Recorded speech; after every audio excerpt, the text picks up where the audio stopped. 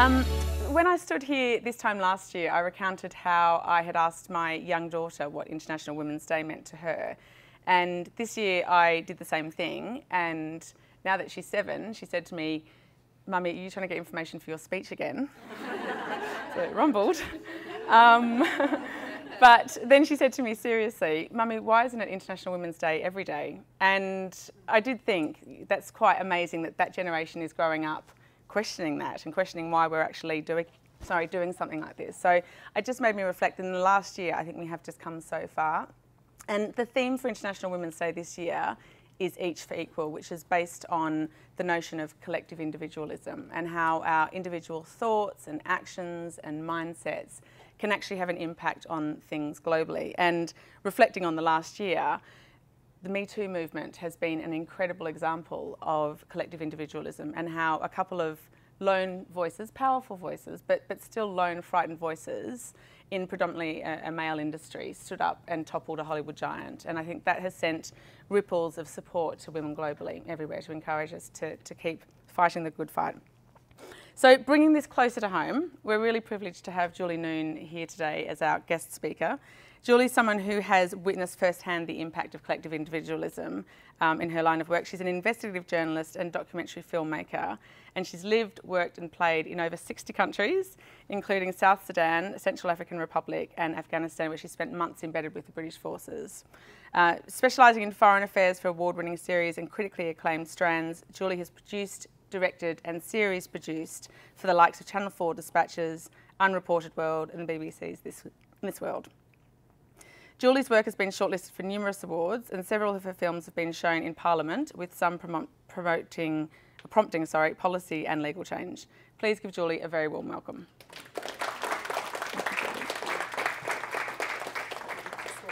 Yeah, I'll swap it over. So today's session is going to be a question and answer with Julie. So I'm going to ask some questions, but if any of you want to ask questions, feel free to. Thank you for having me. It's lovely to be here. It's a great privilege to see you all. I am very excited to be in London. I've had a night's sleep without a 3-year-old climbing in my bed. So I'm more tired than normal because I spent all night waiting for him to arrive and he didn't. So if anyone relates to that.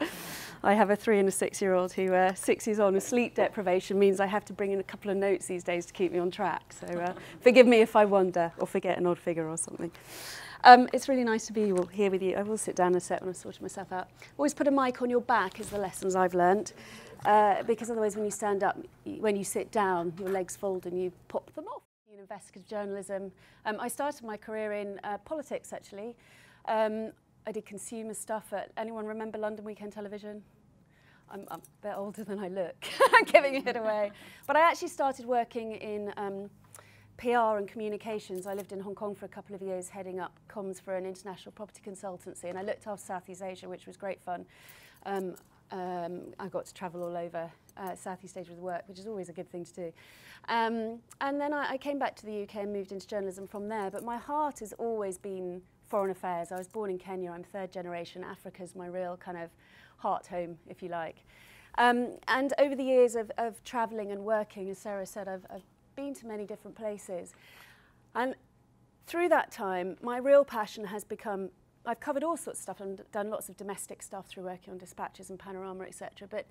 And as I said, lots of British politics. I used to, in fact, do, I literally was calculating swing for the swingometer in the 2005 election for Peter Snow, if anyone remembers that as well, yeah.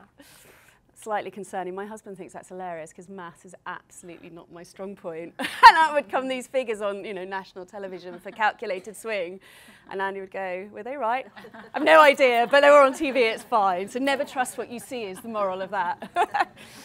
But over the years, my passion has really grown and grown. I've always been for foreign affairs, but really for women and children, which is why the theme of International Women's Day today is so relevant to storytelling and what we do. Because without women achieving equality globally, and equally I'd like to say right at the top, we need to achieve equality for a whole bunch of men as well. It's got to be hand in hand. We're never going to manage it globally and entirely, which will impact each and every one of us in this room without sort of all coming together. So I think we need to sort of start with what collective individualism actually is. And how do you view collective individualism in respect of achieving equality?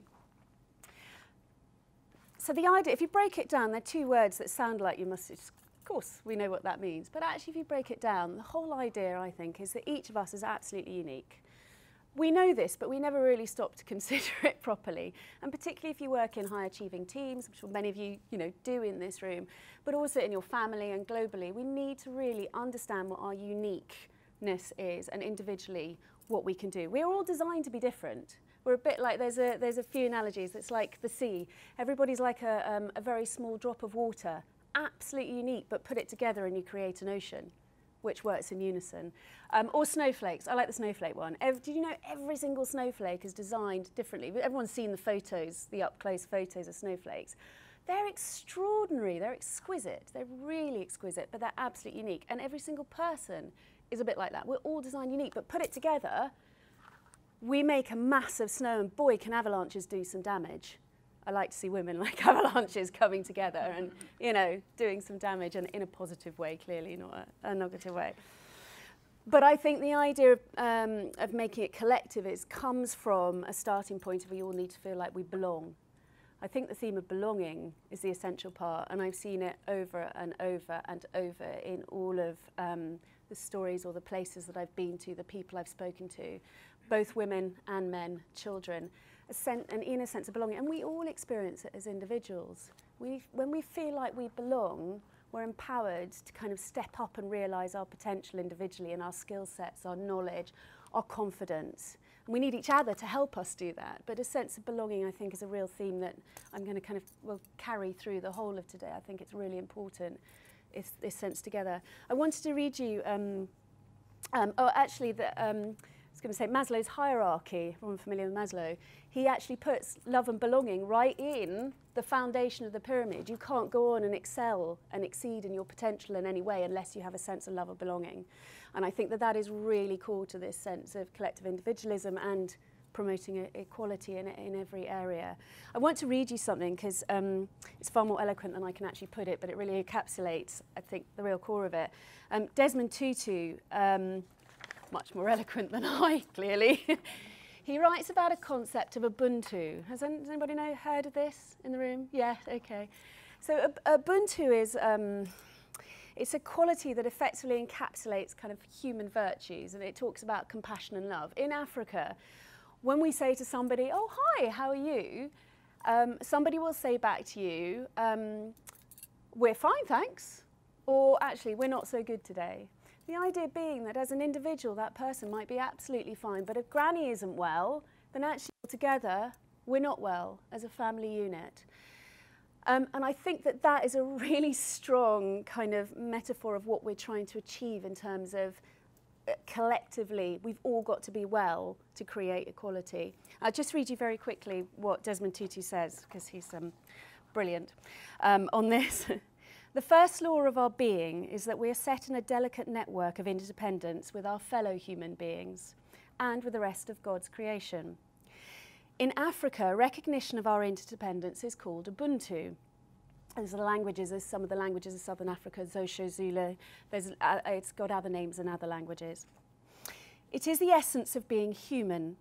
It speaks of the fact that my humanity is caught up and inextricably bound with your humanity. I am human because I belong. It speaks about wholeness. It speaks about compassion. A person with Ubuntu is welcoming, hospitable, warm, and generous, willing to share. Such people are open and available to others, willing to be vulnerable, affirming of others, do not feel threatened when others are able and good, for they have a proper self-assurance that comes from knowing that they belong in a greater whole. They know that they are diminished when others are humiliated, diminished when others are oppressed, diminished when others are treated as if they were less than who they are meant to be or who they are. The quality of Ubuntu gives people resilience. It enables them to survive and emerge still human despite all efforts to dehumanize them. I think that really collectively sets up the underpinning concepts of what we're trying to achieve in trying to achieve equality, and particularly through who we are individually. That's really powerful, isn't it? Mm. And what do you see as the connection between journalism and collective individualism? So journalism, effectively storytelling. And I think an understanding what story actually is really important. When we talk about storytelling, but we very rarely actually stop and pull it apart and decide, work out what it actually is. I believe that story is the most important thing that we have. So you can strip everything from somebody. You can take them, they can take their job away, their home away, their family. You can take the clothes off their back. You can take their identity, their country. You can take their freedom. But what you can never take from somebody is their story. It's the very essence of who we are. And journalism is a craft whereby actually I feel very passionately, yes, we do all the things that we're meant to do, particularly in investigative. We hold power to account, we shout out corruption, and we expose, we bring revelation to audiences, and we do that through a craft that has, you know, a bunch of skill sets and learning along the way, how to do it and not to do it frequently, the way to go. But fundamentally, it's a huge, I view it as a huge responsibility and a privilege, because you are holding the very essence of somebody by telling their story. The elements of compassion and integrity, impartiality and non-judgment in telling people's stories is really, really important. The idea of treating others how you would want to be treated yourself is absolutely fundamental to journalism and storytelling. And as a craft, we take a whole bunch of information, quite often very complex information, and we distill it all down and turn it into something that is understandable for a particular target audience. And you need to understand your audience in order to communicate with them correctly. Those of you in, you know, marketing or legal, you have to make a case or you have to connect with somebody in some way. That's what you are trying to do, is understand how your audience will consume your output effectively and target it correctly. And that's very much what we're doing. You know, those people who listen to the Today programme on Radio 4 this morning are not going to be watching BBC 3 later on online. Do you know, they might. Watch more. But, you know, different audiences require different things. And the way that it all comes together in terms of this idea of collective individualism and equality is that we are taking issues globally and turning them into stories.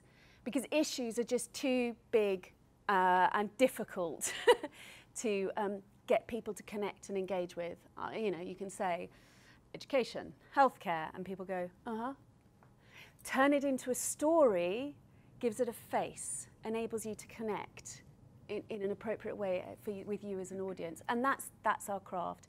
And that is what the very essence is in terms of taking individuals and collectively bringing together to demonstrate an issue. Does that make sense? And what issues have you experienced firsthand that have led to inequality? Plenty. So I just wanted to give you a quick set the framework, sort of very, very generally, and I get to go to work, yay. I hate PowerPoint. You set it up beautifully and then it never quite does what you're expecting it to do. But here we go. I just wanted to just set the context, kind of globally this applies particularly to women, I'm going to unpick it, but with men. I'm sure many of you have seen these as the Red Cross figures, but just to kind of set us in context globally, if you've got food in your fridge, clothes on your back, a roof over your head and a place to sleep, you're richer than 75% of the world. It's a lot. And I just heads up right at the top of this, we use figures a lot, everyone uses figures. You guys probably use much more factually correct figures than we do as journalists. In dealing with the world, it is grey, it's not black and white. It is very difficult to extract figures when dealing with humanity. So obviously these are global estimates from recognised organisations, but hey, give or take. If you've got money in the bank, your wallet, some spare change, you're among the top 8% of the world's wealthy. So those of us who whinge we haven't quite got enough cash at the moment to go on holiday or whatever, we are in the top 8% of the world. It just puts into context quite inequality is way more than we realise. If you woke up this morning with more health and happiness, you are more blessed than the 1 million people who are not going to survive this week. If you've never experienced the danger of battle, the agony of imprisonment or torture, or the horrible pangs of starvation, you are lucky than 500 million people alive and suffering right now. We're sitting here having a lovely chat, having just had bacon and egg roll. They were delicious, thank you, and a nice cup of coffee. There's 500 million people right now who don't have anything to eat, like are suffering in these ways. If you can read this message, which probably some at the back maybe can't, if you can read it, you are more fortunate than 3 billion people who cannot read at all in the world. Now those are numbers. And going back to the previous question, in terms of journalism and storytelling, they're quite impacting, but what we need to do is take those and turn those issues into stories that people understand.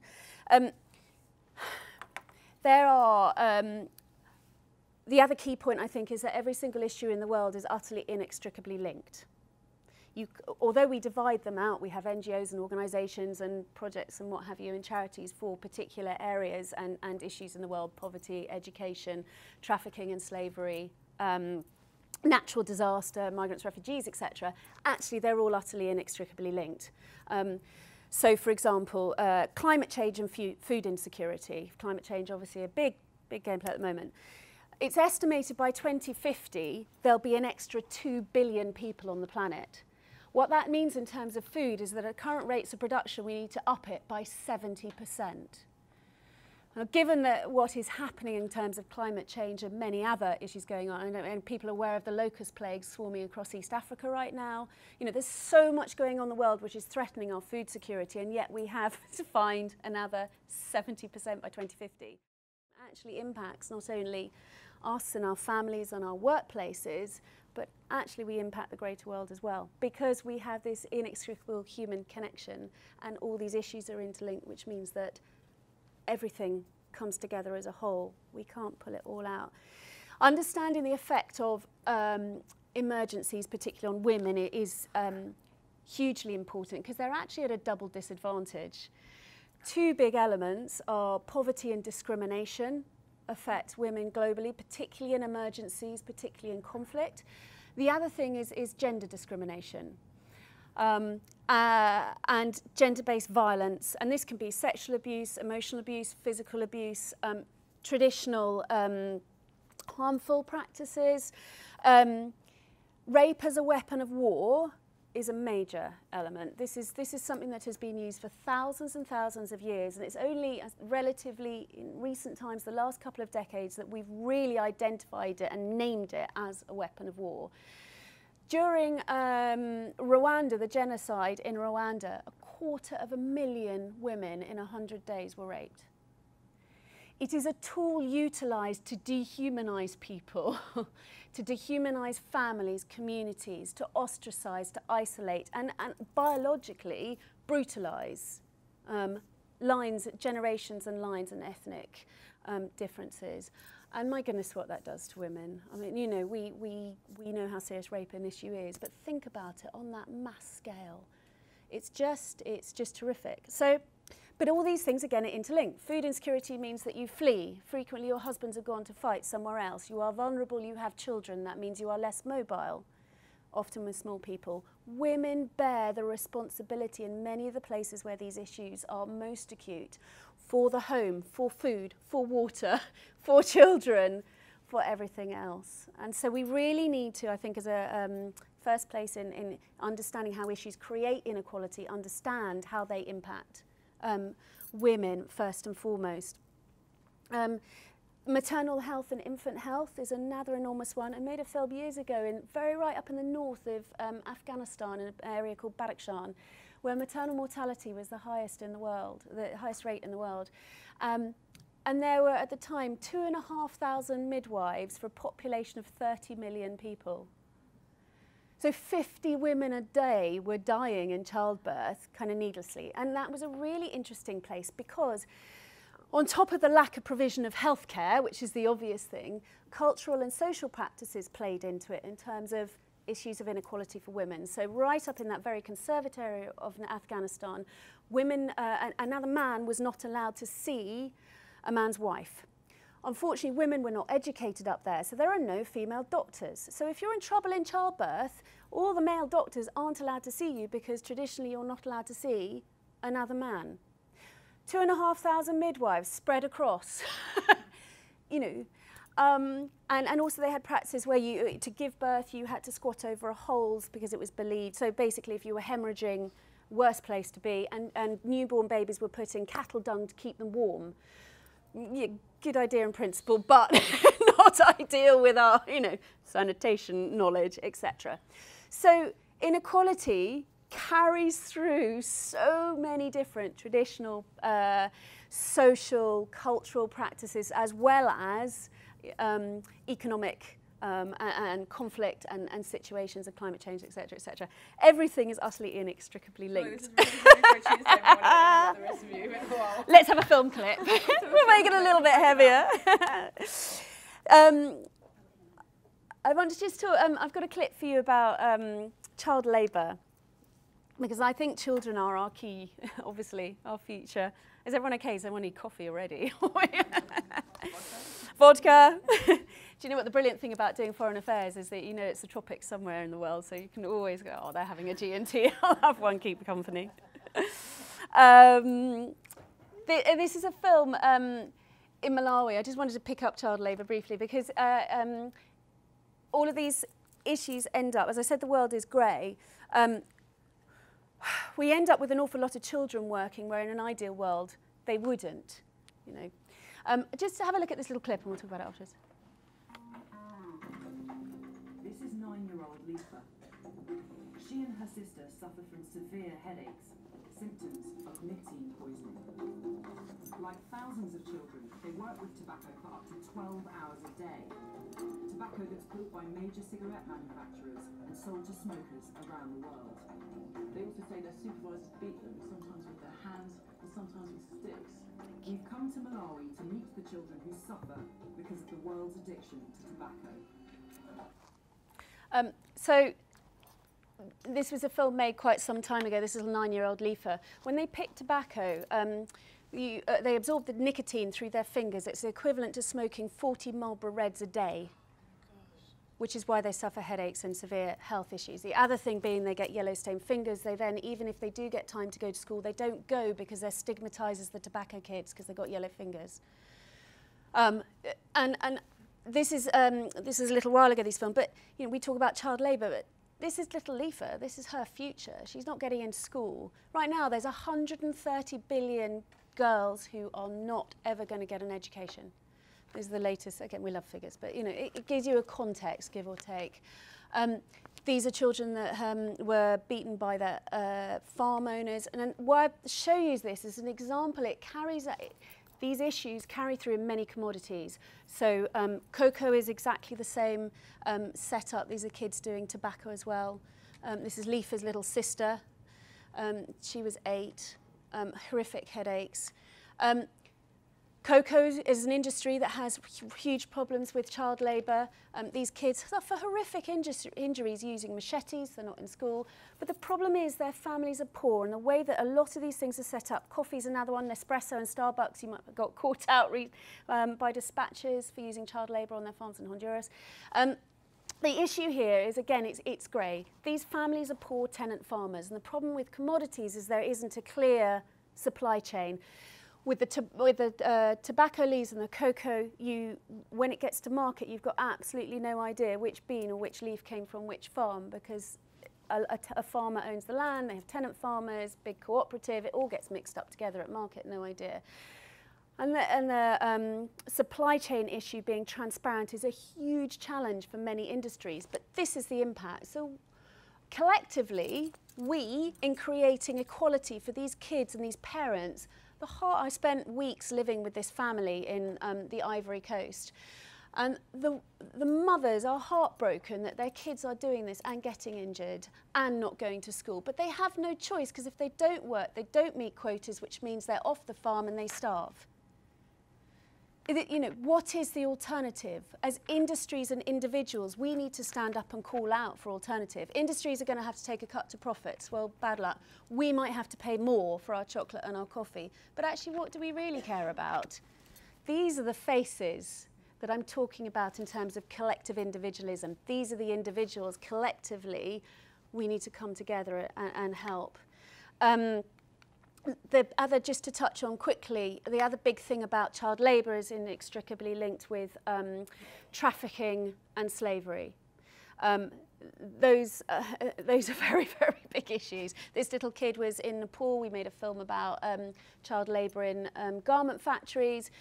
We actually had stopped filming for a day. We were just filming generally in an area, and he came and sat next to us, and sat next to our translator and said, "I saw you, and I figured you'd be my way out." He'd escaped, he'd run away, sat next to her and said, "You have to take me because the owner beats me of the factory and I won't survive if you don't take me with you now."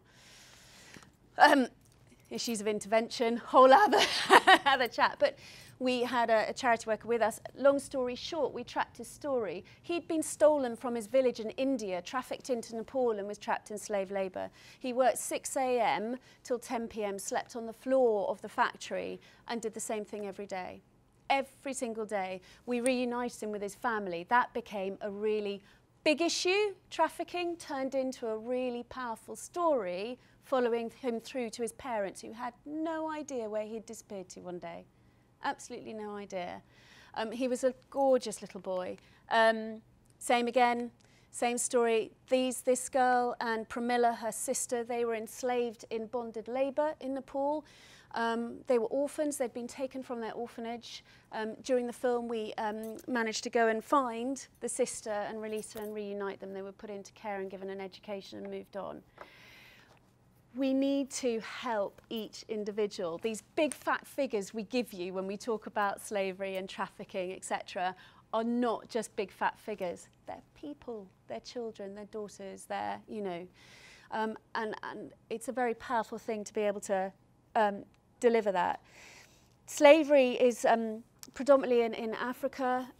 One of the big issues is increasing violent conflict over the last 30 years has made it much easier to occur. And although it's illegal in every single country in the world, it's flourishing. In 2018, I'll just give you the number, 170 countries had public commitments to eradicate it, but only 122 have actually criminalised it in line with the UN guidelines. The other element of slavery is forced marriage, big issue for women. Only 38 countries have criminalised forced marriage in the world. So, we've got a lot of work to do together individually, but also when it comes to sort of legal and discourse and justice. But actually, it's fundamentally about each and every one of us and these communities changing our worldviews.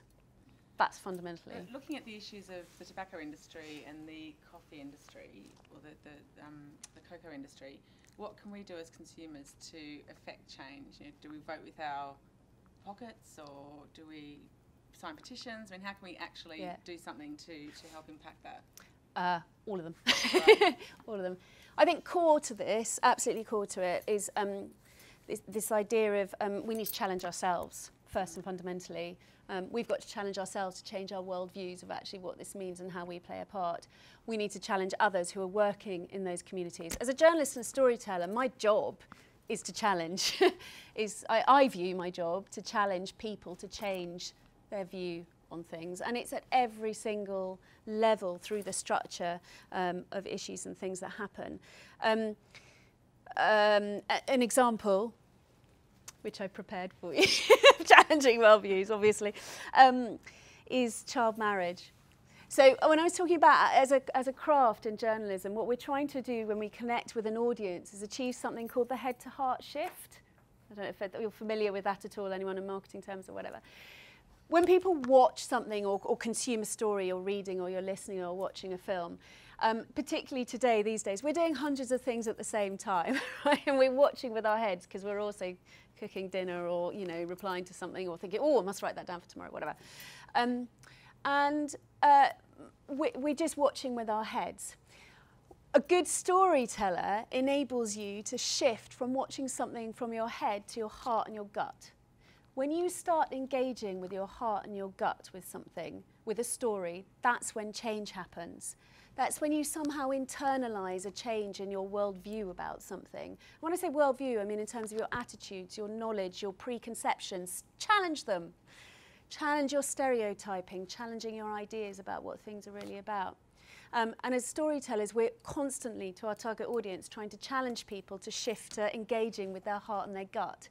And you know, even when I take films to Parliament, which I have a number of films, and actually the next one I'll show you when, and actually did impact some change, but we're trying to get people to stop playing with their mobile phones and go, oh my gosh, that's actually a person.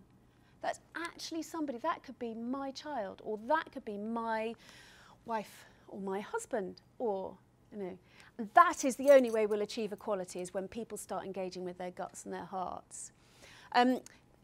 Child marriage is a huge issue for girls. Obviously, our future is young girls right now, and they're the ones we need to fight for in terms of pushing the equality debate forward.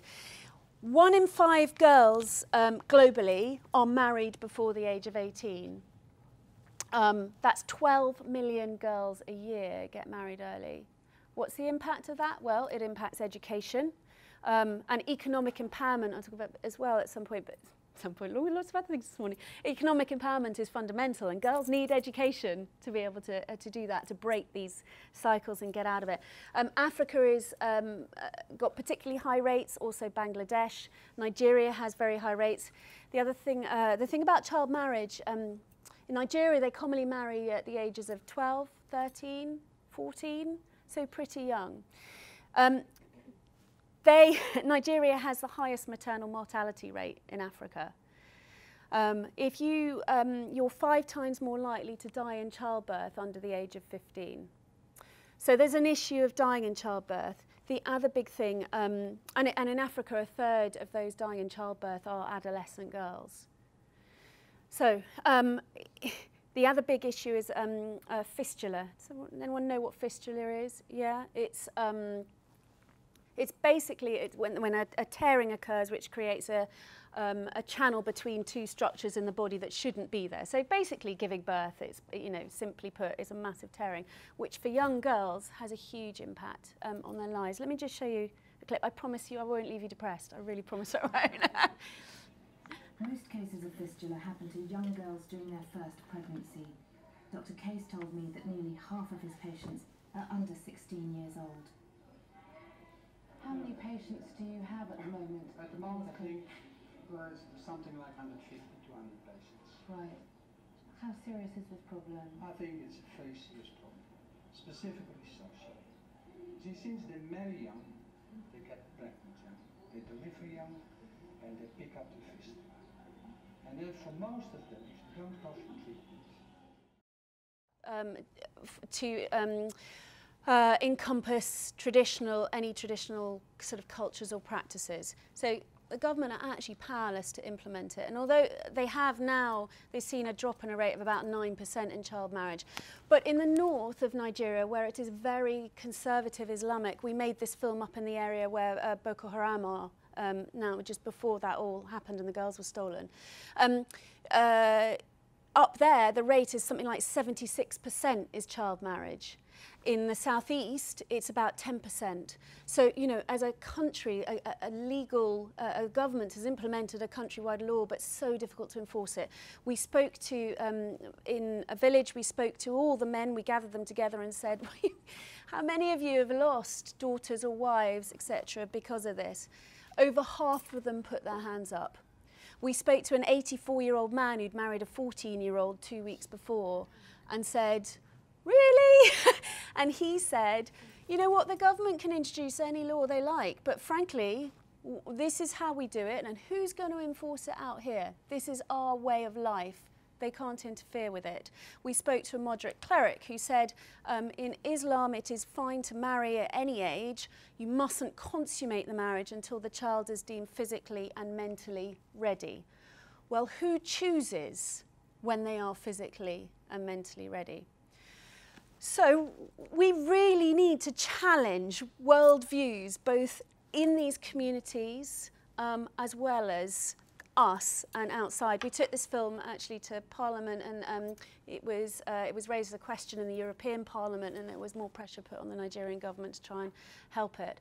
But you know, a very complicated place, and a slight aside, a really complicated place to work. The conflict between the Christian South and the Islamic North. We were allocated a government minder when we arrived, who was sent up from Lagos, and she was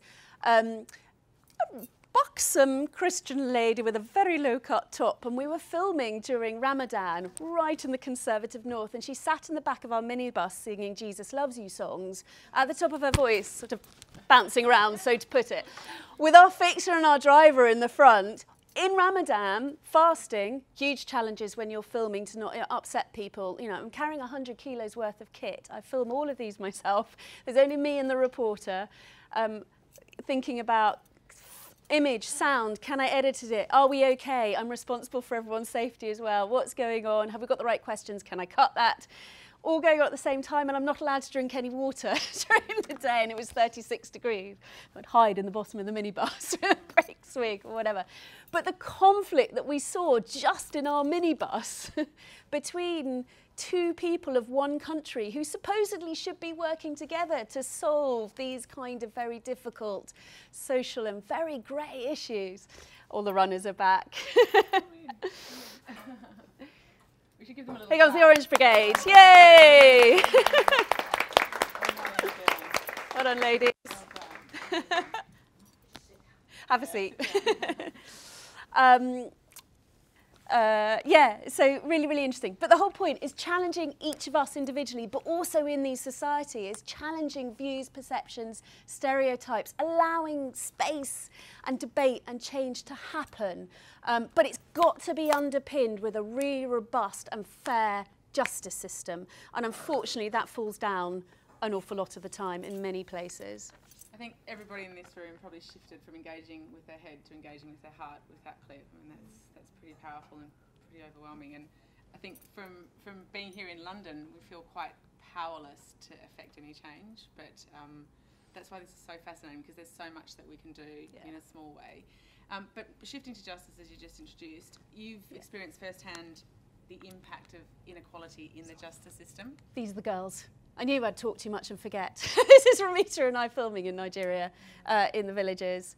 And these are some of the girls we met. So just going back to faces as well. Yeah. This is what, and they walk around with their little tubs because of the incontinence, which just can't be solved. The smell is really overpowering, particularly in the heat. Flies, you know, if you think it through, really hitting.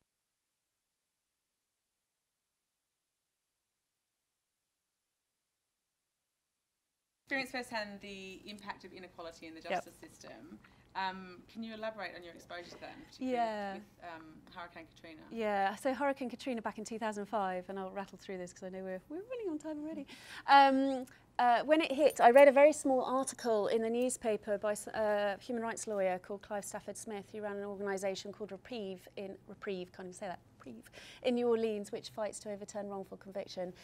Louisiana is known as the king of incarceration. It incarcerates at double the rate of the US. And over half of those who are incarcerated haven't actually been convicted of any crime yet. So it's kind of the extreme of, you know, justice and legal system. And when Hurricane Katrina hit, what they did was shut down the prison. So when the entire city was evacuated, the prison containing around 7,400 or so prisoners got locked into their cells in the lowest lying part of the city, which traditionally flooded anyway, which was an interesting choice.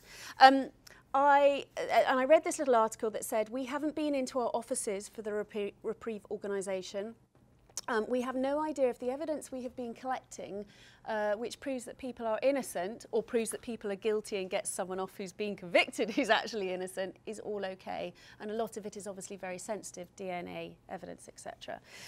The rates of overturning convictions based on post-conviction DNA evidence is extremely high. There was an estimate in 2014 which came up with the figures that about 1 in 25 of those convicted are innocent over there. Anyway, So I convinced This World at the BBC to let me go out to New Orleans, and I got on a plane 2 weeks after the city had been drained, and there was one hotel open, because the whole city was shut down. I mean, it was empty, there was no power, there was nothing, but there was one hotel that had generators and was bringing food in for journalists. There was a BBC cameraman who'd been doing news stuff coming out. I took his hire car, his hotel room, and my flight was delayed into Baton Rouge, and I drove down into New Orleans. It was dead. I had no idea where I was going. I was trying to follow one-way streets, wrong way, upside down, all the rest, and I pulled up at a stop sign, and a massive Humvee pulled up next to me. There was an 8 o'clock curfew at the time, and it was 5 to 8. I was like, oh, this is going to be a great film. I'm going to get arrested before I even start. And I looked up, and there was a soldier, 2 soldiers looking down. They looked down at me and went, hello, and I drove off. And I just sat there and went, strange. Anyway, in the end, I spent the best part of 9 months coming and going from Louisiana, investigating what had happened in the prison. This is New Orleans Parish Prison. They hold all the prisoners there. The courthouse is also attached to it. And if you get arrested in Louisiana, life is life. You will die in prison. That's it. And they have obviously the death penalty there as well. So when the hurricane hit, it took them 3 days to then boat out 6 or 7 prisoners at a time, all 7,500 of them, to an overpass. They'd stood for 3 days in water up to here, full of sewage and everything else that's on the streets of Louisiana. They then sat in over 100 degrees heat. Dark, black-skinned men were peeling from sunburn, sitting like this. They then got scattered around the county. The problem was nobody knew who anybody was, because there was a 3-day-old paper list of who'd come out of the prison. They put them all into massive exercise yards in different prisons, and 2 female defence attorneys turned up, Julie Colborne and Phyllis Mann, and they said, right, in their lovely Louisiana accents, we're going to sort this out. And they literally worked through every single person on the list to work out who was who. You could have been arrested for reading tarot cards, sleeping on the sidewalk, alcohol in your hand in a street, mixed up with people who had been convicted and were of rape, and lots of gang culture in New Orleans. It's a very poor and deprived place, lots of social issues. And they'd literally open the gate and everyone would rattle to the gate and they'd say, who are you? Oh, I'm just in on a traffic violation. You're right. You know, they had to work out who everyone was. It was in America. It was extraordinary. No one knew. They'd literally throw sandwiches over the fence. The women got taken to a prison called Angola, which is their state penitentiary. I don't know if anyone's heard of Angola. It is so enormous it has its own zip codes. And if someone tries to escape, they release wolves on them to hunt them down and find them. Extraordinary place. And that's where they hold death row. And I went to visit the women who had been taken to Angola of all the prisons to choose. And they literally, all male state penitentiary, they had no idea what to do with them or how to look after them at all. There was a woman we found in there who, it turned out she had been released on paper, but no one had physically walked to her cell and never let her out. So had Hurricane Katrina not happened, she would never have left prison, because everybody says, I'm not meant to be in here from the bars, and every guard goes, yeah, right, you and everybody else in here. So Katrina cracked open the entire justice system and what happens there. And now the key element was the public defenders, who represent 85% of defendants there. That's how poor it is. 4 out of 5 of them left during Hurricane Katrina. So there were 4 public defenders looking after over 600 cases, including a dozen capital crime cases. And in Louisiana, public defenders are paid by a system peculiar to Louisiana, which is by traffic fines. No one was driving in New Orleans. It was empty. There were no traffic fines. There was no money in the system. This whole self-perpetuating system, I could talk to you about it for hours, but so what's been said. As a result? Some of it has been. Right. But the really interesting impact is, this is them all on the side for. Have a look at this clip. This is where the evacuated prisoners were meant to appear. Orleans Parish Criminal Courthouse, the front of the prison complex. For all its grandeur, it's brought neither law nor order to a city notorious for murder. The senior judge was Calvin Johnson. At one point in this court's history, we were trying more cases in this building than any other court in Louisiana. And we had judges in this building, including me actually, who year in and year out would try more murder trials than any other judge in America.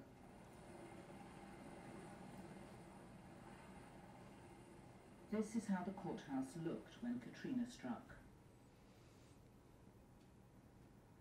It stayed closed for 9 months, with makeshift courts elsewhere hearing only a fraction of the normal caseload, leaving judges with a backlog of over 6,000 cases. Katrina blew the system apart, and it made it such that we were so disconnected that we simply could not function. It seems extraordinary in a building prone to flooding, but vital forensic evidence was stored in the basement. The fate of thousands of defendants now rests on evidence in these rooms. This is very quick. Rape kits and weapons. The film, this was the BBC's anniversary film, did divert funds down to try and sort out the criminal justice system in Louisiana, but, you know, long way to go. And that's America. Think about the equivalent justice systems in many of the other places we're talking about. A lot of these issues. Thank you. Shocking to think that that was only, how many years ago? 2005, 6, yeah. Right. Yeah, it's not so that 15 long years ago, and it was that behind in terms of how they're recording. Yeah. Just shifting to your experience covering war and conflict, what has been your exposure working on the front line, and how, with the cycle of conflict, can we break that? War's always the sort of fun stuff that people want to hear about in lots of different ways. I've done quite a variety of war and conflict. People are always really interested in the Afghanistan stuff. As a journalist, that was a really difficult conflict to cover. We had 13 years to keep an audience engaged. And increasingly, as time went on, you know, there was a lot more political apathy for a war that was bringing home sons, daughters in body bags and spending money where it should be spent on the NHS and you know, education, not something very far away. And 18 years on, you know, we've still got 1,100 troops in Kabul now, working in Afghanistan. It's a really interesting place. I've brought you a few photos to show you what it actually is like to work in. This is my tent. On many occasions, I spent several months working in Afghan on different films, following different people. As a woman, in terms of back to the equality thing, as in a workplace, it's really interesting to be a female working in places like this. You challenging perceptions and stereotypes. Not judging books by covers is a big mantra for me, because people often very quickly judge me with no idea actually of what I have and haven't done. I stupidly, and should have known a lot better, I married into the military. My husband's in the army. In fact, when we got married, the longest time we spent together in one place was in Camp Bastion. But he's medical corps, so he was based in the hospital, and it was me going out on patrol. He lent me his bomb-proof pants, which was very kind of him. I know, it's so nice. He'll love me sharing that with you all. And I go to military functions now, so this is where I get really cross. And I am apparently an army wife. My pass says dependent. I'm a dependent on my pass. And I will sit at these functions and watch people with all their medals. And people say to me, so how's your next move going? I'm like, well, we move in July. That will be our 6th address in 7 years. It's quite hard going, actually, with 2 small children, schools, life, trying to have a career around that. And you know, the military thing is a really interesting thing about identity and equality. There's a whole other one I'm quite champing on. There's a bunch of women trying to work really hard to target and harness the skill sets that are currently lying latent and waiting to be tapped into, because we work in a system that believes that military wives are still in the 50s and all they do is look after the home. And I sit at dinners and go, well, you'll find that in so-and-so, whatever happened in Kandahar or Bastion. And I go, oh, really? I didn't find that. And people are like, I was like, I deployed more times than you did, so please take your crusty ideas away. Not always. I'm stereotyping, obviously, and generalising. But, you know, it's really interesting being a sort of smallish female. I don't carry the sort of authority that people would expect someone that does this job to do. I've got size 3 feet, for goodness sake, you know, and I'm trotting after 6-foot-something men. So how we are perceived as women is a massive thing in terms of equality. It's how we apply to all the issues in the clips we've already seen. You know, we've got to challenge stereotypes amongst us and then out there with our counterparts, our women, our men. And I'm afraid women and men do it as much as. It's not always men that just assume that I'm my wife at home. I remember taking my son Oliver to his first swimming lessons, and the swimming teacher, I said, "Oh, hello, my name's Julie and this is Oliver." And she said, "Oh, I don't need to know your name, you're Oliver's mum." I was like, oh, right, okay. So we've got to call out at every opportunity where we are labelled, because language is so important. In conflict, I'll just come back to this in a second, but conflict, enemies are created in societies by demonising others and enabling them to become them and us, good and evil. And that starts with language. During the Rwandan genocide, the Hutus called the Tutsis cockroaches. Illegal aliens in America, I've made films on the border in America where I have met one particular woman, this tiny little woman called Nelba. She had a tiny little orange t-shirt, tiny bottle of water. She was about to cross the border. Frankly, it was the most dangerous place I've worked, the border, the drug-running border between Mexico and America, talking to migrants who were about to cross.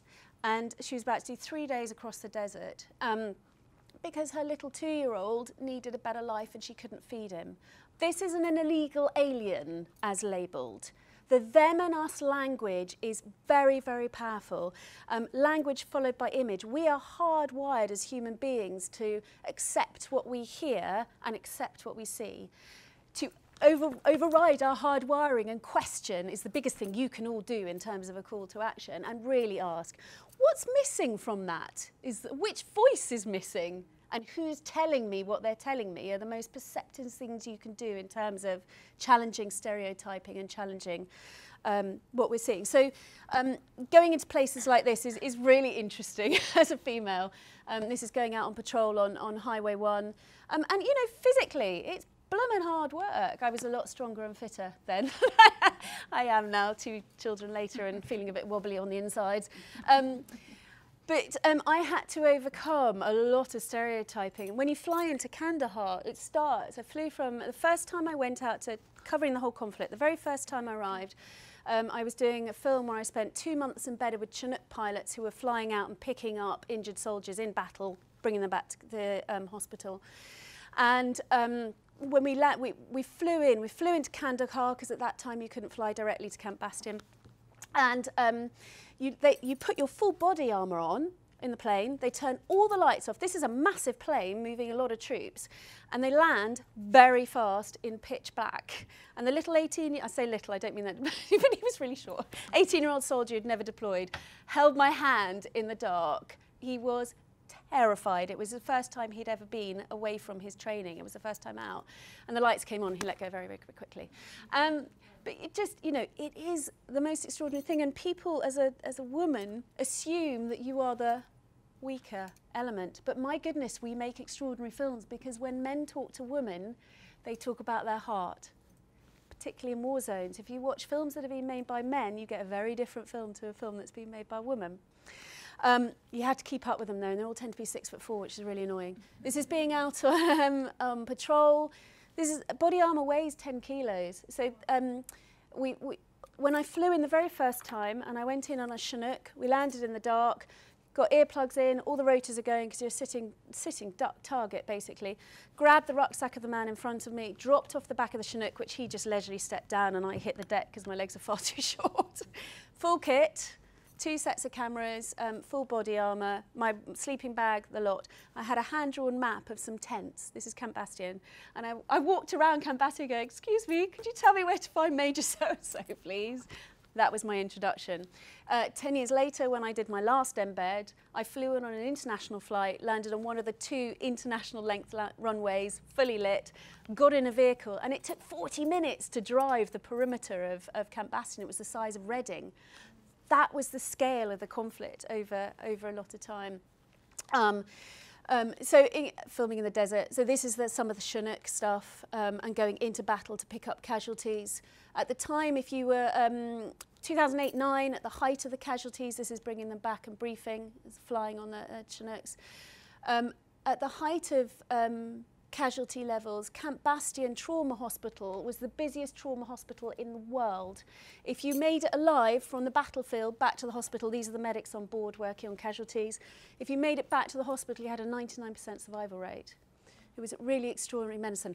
This is my colleague who got shot coming out of an ambulance at the back. That's another story. I won't start that one now. Longest 7 minutes of my life waiting for him to come in, thinking I really don't want to phone his mum. I really don't want to phone his mum. Luckily I didn't. He was shot through the knee and he was fine in the end. But yeah, I got to finish all his films for him because he went home and had a jolly nice time in hospital. But he was fine. But conflict in places like South Sudan, which I'm very passionate about and spent a lot of time in, is a very different place to work. Everyone assumes Afghanistan's dangerous. Actually, no, the whole British Army are looking after you. And if you get hurt, they'll all come pick you up and take you home. You're fine. When you start working in places like that, this is when conflict is much more interesting. Obviously, I'm a hostile environment specialist. I've done so much training. It's not funny. And I now teach journalists how to work in hostile environments. I'm very aware of myself, and in terms of working in risk, I know my limits. I know my thresholds of trauma, my thresholds of risk. I've learnt them over 20 years of doing this. I know exactly when it's time for me to stop or pull back. I'm not capable anymore. The skill in working in these areas is understanding other people's thresholds of trauma and risk, your duty of care to your crew and the contributors you're working with.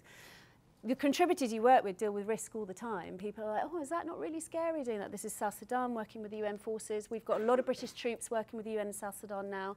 It is a conflict that has gone on over and over and over. This is Mary. Her 5 grandchildren were all killed when this village was attacked, and they were all asleep in their little hut.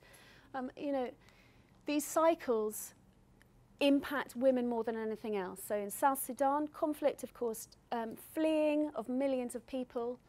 Food insecurity becomes the next issue. These are women we met at a UN food drop. They were literally eating grass. And when we arrived at this food drop, we waited 3 days for all of this grain to be handed out. Why? Because the social structure and cultural laws were that the heads of the village, the men, had to be here to authorise the releasing of the food. In those 3 days, and this is when they finally released it, when the men deemed to turn up, guess who did all the carrying and the lugging? The women. Off they went. In the meantime, I was filming in the clinic that was makeshift of the starving children. Food was sitting there for 3 days and they couldn't access it. We really need to think about sorting, you know, this very basic stuff out. This little kid who was on a feeding tube in South Sudan. And the children is the big thing. Breaking cycles of conflict is so much about children. It's about, as I said, breaking the process of dehumanisation. And we also need to bear in mind that, actually no, I'll come back to that in a sec. Let me show you a clip very quickly about this. About the children. Children always suffer the most alongside the women in conflict, and for some unexpected reasons. We've heard accounts of children being kidnapped during raids. Child abduction has always happened during cattle rustling here, but the numbers have increased significantly. We travelled to Bor, the capital of Jonglei State, to visit a home for children who'd been recently rescued from their captors. I'm going to meet the director of child welfare. He's been helping look after the kids in this temporary shelter. These 13 children were stolen 4 months ago from different tribes, but they were all rescued from the same village after a tip-off. Paul Ojulo said the authorities are still trying to find their parents. Why were these children abducted? They just abduct children, and then they sell it among themselves. And how much are children worth? Sometimes 30 head of cattle, or sometimes 25. How many children like this do you think are abducted every year? Where there is tribal conflict, the number of abducted children increases. Can you tell me about some of their individual cases? What happened to this boy here, for example?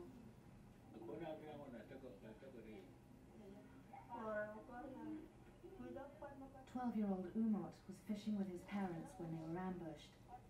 He watched as his mother and 3 friends were killed by members of the Merle tribe before he was snatched.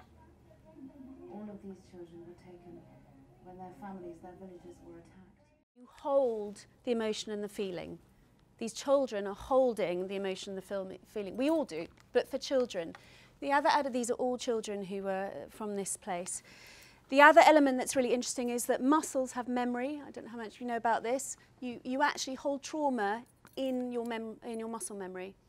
So children who have suffered great trauma will often, and actually adults, will, if you have suffered trauma, your muscles in replaying the trauma will demonstrate physically the trauma. The other thing that I think is really crucial and fascinating to find out more about is the fact that right now there's a whole load of controversial but research going on, and it's now been widely accepted that trauma is passed on genetically through generations. Epigenetics it's like a chemical tagging happens. It doesn't alter the DNA itself. There's a chemical tagging that happens in trauma, and that gets passed on. It's really interesting. If you're interested, go and have a look at the research. But in humans, we're looking at it. It's been shown through various studies of children separated from families in Pakistan and places. Lots of studies in mice, which we use for a lot of studies on genetics in humans, to equate, has shown that trauma can be passed on up to 5 generations. We have to step up and start thinking about, first and foremost, our language that we use in terms of breaking the cycles of conflict, stopping dehumanization. We need to rehumanize. We need to put faces to issues, to rehumanize. We need to use good language, and this is all of us. We need to do it with our families, our friends, our workplace. If you work in, teams, you do lots of stuff which is all about team building. It's all about empowering, finding people's gifts, getting them out there. It's the same principle. What you do in your workplace and all of your lovely leadership training and, getting people to be the best they can. A team needs every single person to play their individual unique part, and they've all got to be different, otherwise nothing happens. All of us need to kind of take on board our own sense of self-worth in order to step up and have a voice, and that involves us all being quite vulnerable, actually. These kids have got to learn how to be vulnerable, because the way they protect their hearts is shutting down. And, we put walls up when we protect ourselves, but actually taking away the vulnerability doesn't enable them to deal with the trauma. And if trauma is not dealt with in a healthy way, for us, therapy, brilliant. For them, how do we do this? But if you don't deal with it, epigenetics is taking it down the generations. So we have to break cycles, because the conflict, breaking that, is interlinked, go back to the beginning, with our issues of climate change, food insecurity, slavery, trafficking, all the things we care about, actually all come down to a sense of us belonging and empowering each other to step up on our own unique skills, talents and ability to impact everyone else, because we are all inextricably linked, completely. Julie, thank you. That's an amazing call to action, I think, for all of us. And an incredible summary for something that I think is probably going to stay with all of us for a very long time. Some of those film clips are utterly harrowing, and it's quite incredible to see how so many of the world's population actually live and what they go through on a day-to-day basis, and I think it makes us feel incredibly lucky and privileged. Can I give quite you emotional as well. So can I give you the uplifting bit? Yeah, please. So here we go. When you go out today, it's very quickly. Oh, these are the kids. Has everyone heard of Mary Colvin? She's an American journalist, wrote for the Times Massive. She was killed in Syria, we believe targeted, in Homs. When she died, her mother said her legacy was to be passionate and be involved in what you believe in. Do it as thoroughly and honestly and fearlessly as you can. I think that is the epitome of a call to action for all of us. She was an extraordinary woman. She should have already left Homs when she was killed. She stayed to get the one more story, because she said, it's worse than I've ever seen. I am not leaving. In our own, we don't have to go to Homs and get killed, it's okay. But in our own individual ways, I think that that's a really strong element. My other favourite thing, which is on my wall above my desk to keep me going on some days. Here we go. Do not be dismayed by the brokenness of the world, because all things break. And all things can be mended, not with time, they say, but with intention. So go, love intentionally, extravagantly, and unconditionally. The broken world waits in the darkness for the light that is you. That's every single one of you. We can all play our part. There is so much hope. Without hope, nothing changes. And all the stories, the people you've seen today have told me their stories because they believe in the power of Western media. They have made themselves vulnerable. A lot of them took great risk to talk to us because they believe that all of us will have our worldviews, our stereotyping, our perceptions of them and of each other challenged and find our voices. You just have to have a voice in your home, your family. It's like the stone on the pond. Chuck it out, you've no idea where the ripples go, but have faith that they'll go, and hopefully some of them will be blooming great waves. Remember the snowflakes things from the beginning? We're all intrinsically so unique, and we should absolutely step into that, because put us together will be an avalanche in sorting out inequality somewhere down the line. We've got time for a couple of quick questions. We're almost at 10 o'clock. Does anybody have anything they want to put to Julie? Any comments, any thoughts? Nikki?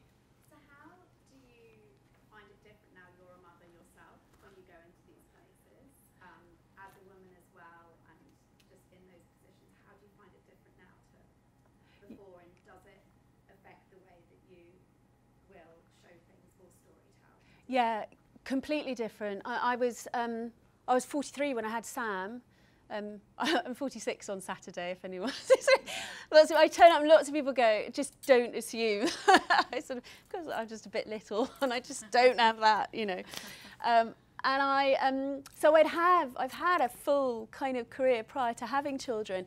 And when I make these films, I am so focused on getting the best product, and you have to think like that. If you allow, you have to have, there's a tension. There's a tension between emotion and understanding how much emotion to engage with in order to make an emotional film, take an audience on an emotional journey. Married with the tension of actually being professional and doing my job, because if I fall apart, there's absolutely no point in me doing it. My end game is impact, and if I can't do that, and as a filmmaker, you're always thinking about, gosh, so much, as I said before, safety, picture, image, can I edit it? What has everyone eaten? Who's going to pass out now? Can I? Watching our backs, I'm responsible for, I do all our risk assessments, hundreds of pages of risk, and you never know, it's always the things you're not expecting that scupper you. When we were in Badakhshan in northern Afghanistan making the film about maternal mortality, and hundreds of pages of risk assessment, and I ticked in an earthquake zone, didn't think about it, I haven't had one for 40 years. In the middle of the night, we have an enormous earthquake, so we're all standing in the doorway of our little tiny, it was really rural, little tiny pension house going, outside kidnapped, inside crushed. Yeah, inside crushed. That's fine. I am trained to do all of this, but when I had children, everything changed. And now when I watch the clips, my gut, I always felt an empathetic person. I thought I was until I had kids, but now I see my children in each of those faces. And it has really impacted. On a practical point, you know, there's a few places I definitely wouldn't go to now that I did when I didn't have the responsibilities I have. And now I will do remote directing or series producing when it's not appropriate for me to go anymore. But I'm also passionate about equipping new talent and making sure that other people go and learn from all the things I did wrong, primarily. So I teach on master's journalism and conflict studies course and things. I teach them how to go navigate all of this and how to learn from the things that I got wrong so they can get it right. Thank you. Anyone else? Hella. Hi, thank you so much for sharing your experiences of being one of those people that actually shows us what goes on in the world. And just furthering Sarah's point, I mean, we do feel incredibly lucky when we see these images, but it does feel like we still have a way to go in terms of inequality in the UK. You know, we have equal pay issues. The Weinstein case sort of highlighted the way that women were taken advantage of and nobody spoke out, even though they knew it was taking place. We have period poverty. Yep. A friend of mine that works in the film industry has issues at the moment in terms of her male colleagues taking credit for her work. Oh, that's familiar. So I just wanted to get your thoughts on that, Yeah. and how we can sort of play a part in that, because I think we also do need to start at home so that we can sort of make an impact globally as well. I think it starts at home, because your sense of self-worth and belief comes out of the family structure and sense of belonging. The most strongest and sort of primal place where that starts is the home and the society, which is why this children's stuff is so important. Remove them and you're setting up for generations problems, let alone like the epigenetic stuff. So that's really, really important. And inequality in the UK is in amongst, obviously, we know it's amongst us all. I have worked on so many projects, and bearing in mind I'm a freelance, so I have to negotiate each contract every time I go to it. Every single flipping time I find out later I've been paid a hell of a lot less than my male counterparts. I'm doing exactly the same job, exactly the same risk level, which frankly, when you're in Afghan and you discover that your male counterpart was earning about £400 a week, more than me. And the production manager who I negotiated my contract with is female.